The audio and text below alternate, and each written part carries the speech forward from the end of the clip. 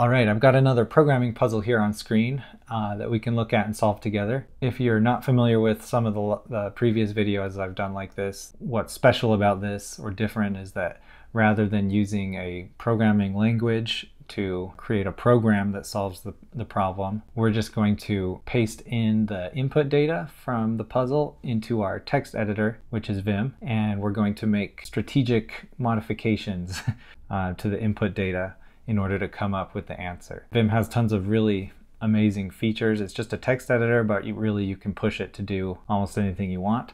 And so it's kind of just a fun exercise, just kind of a way to constrain yourself to solve a problem. I've learned a lot about Vim myself by doing this. You can see that I've already got the input data in Vim here, but let me explain what it is we're actually trying to solve. This comes from last year's Advent of Code series, and this is day 10.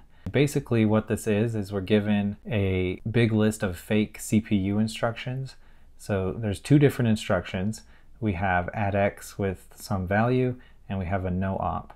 And each of these instructions takes a certain amount of time or cycles to complete. This add x one takes 2 cycles. This no op takes 1 cycle. Our ultimate goal is really, they're going to ask us if we're on cycle number 20 or cycle number 60. They want to know what the value is at that clock cycle. And they also mentioned that at the beginning of the program, like the value is 1. I guess the thing that makes this tricky is you might think that, oh, they want the signal strength at clock cycle 20. Well, I'll just go down 20 lines and sum up everything until line 20. Well, you can't quite do that because of how long it takes for the addx instruction to complete.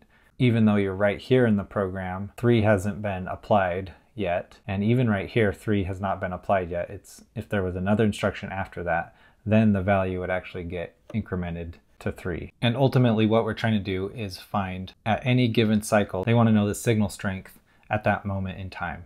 And the signal strength is just the clock cycle times the register value. And the register value is what we're tallying up as we go. Ultimately, we got to find like what is the signal strength at all these cycles and then sum all those up. And that's the answer we're looking for. If you still don't understand the problem after my crappy summary of it, you can go to this URL that I'll put in the description and you can read the problem if you're interested. Let's start looking at how we can solve this in Vim. What I want to be able to do is go down, 20 lines or so, whatever they're asking for, and just sum up all the numbers that are between that. But I can't do that right now because of the cycle times. They're different per instruction. So really one trick I could do is just say anytime I see an add x, I want to precede that with a no op. Like that should make the line numbers match up with the cycle times, and the values should be in the right place. So first up, I'm going to start off by doing substitute with % for a range of the whole buffer. S, I want to find anytime there's an add x followed by anything.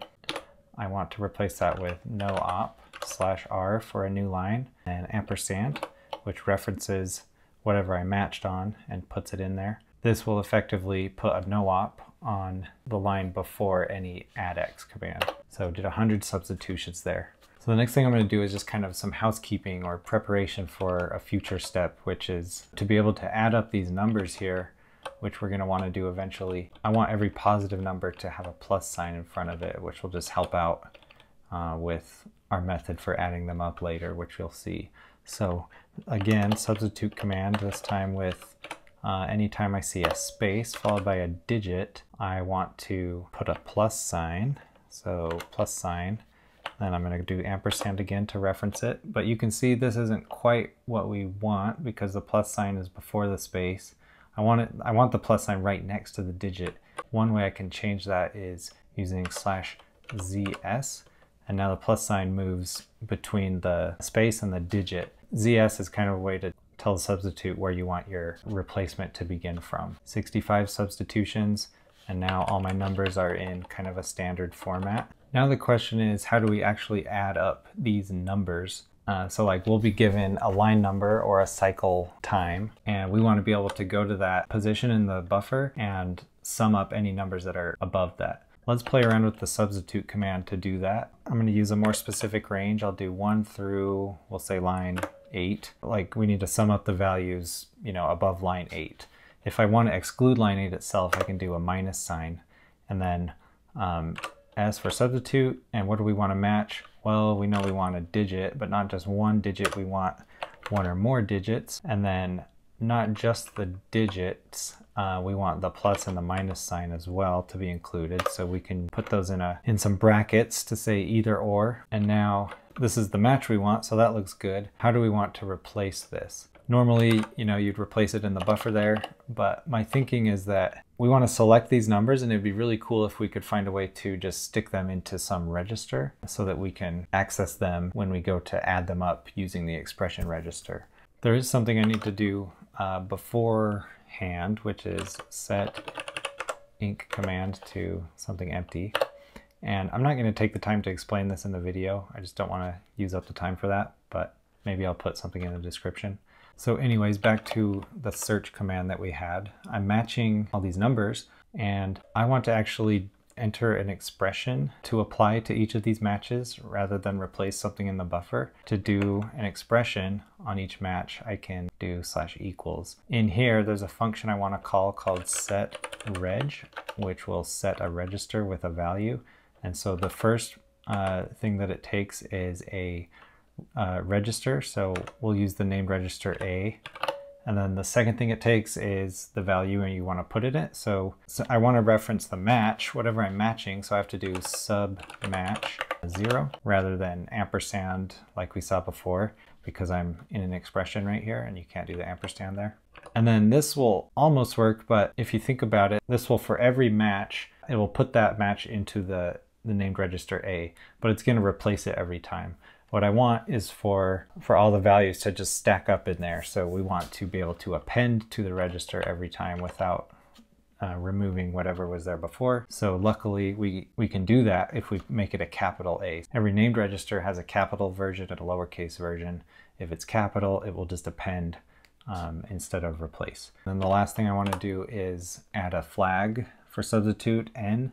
It'll only make it report the number of matches, and it won't actually change anything in the buffer. We can run that, and you can see down there it did 3 matches. Let's take a look at what's in there. So I'm going to drop down to the bottom of the file with capital G. I'm going to do O for insert mode, and I'm going to enter the expression register that I was talking about earlier, which is how we're going to sum everything up.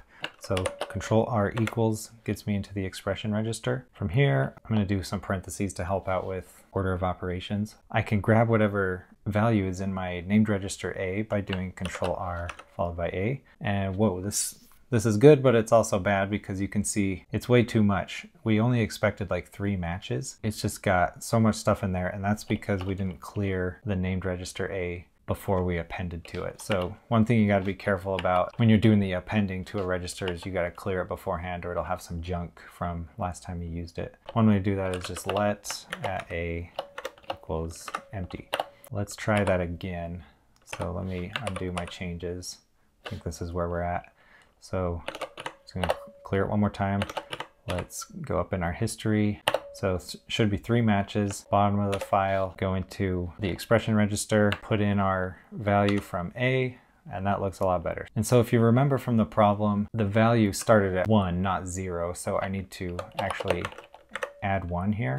The number we're interested in is whatever the sum of these values are multiplied by the cycle number. So I think that was 8. And then from here, we can just hit enter. Now we actually know pretty much everything. We know how to do everything we need to in order to solve the problem. The last thing I want to try and do is streamline this a little bit because they're going to ask us for like 6 different positions or cycle times that we need to figure out and then sum those up at the end. And so the next thing and kind of the last thing to do is apply this to a macro. If I bring up the problem, they want us to find the signal strength during these 6 cycles. 20 is the first one and 220 is the last one. There's 40 cycles in between each of these. And so I need to write a macro that essentially does that substitute command that we just were looking at, that substitutes all the matches into the named register A.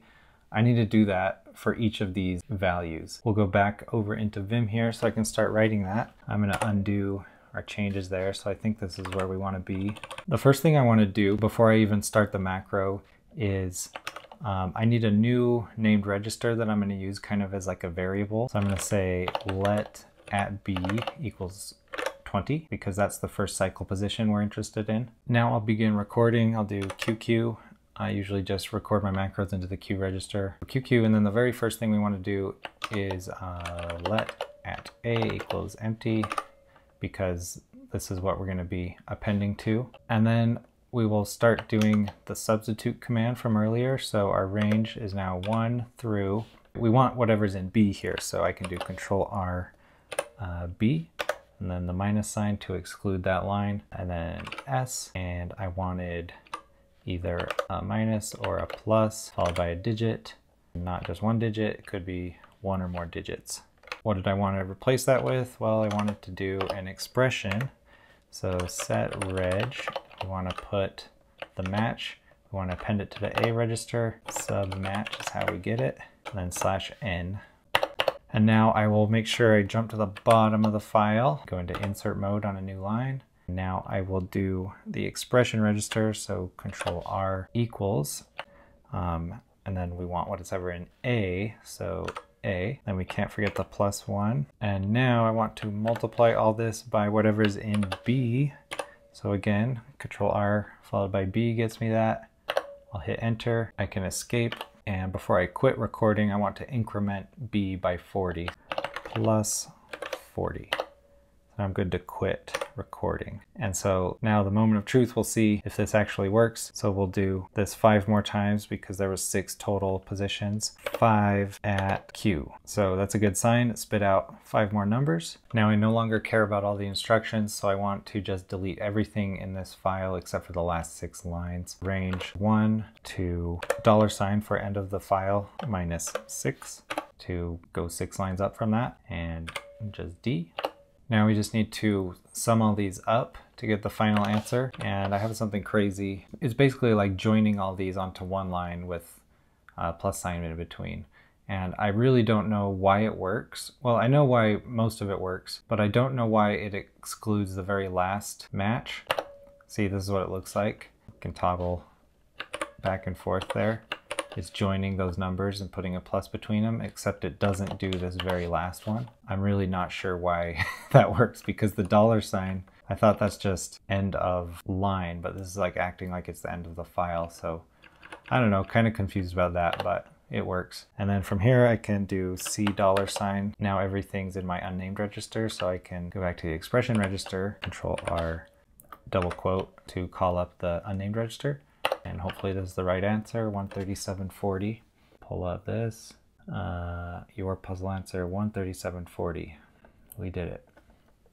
And now I can go to bed.